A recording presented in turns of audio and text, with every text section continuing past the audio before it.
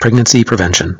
All sides can work together to reduce unwanted pregnancy as the primary cause of abortion, instead of wasting resources spinning in circles, constantly fighting our neighbors. Politicians will keep this issue alive forever to hold single-issue voters. To encourage mothers to keep their future children, we can help them build loving, stable homes by reducing domestic violence, child abuse, and drug addiction, while providing health care for both the mother and child.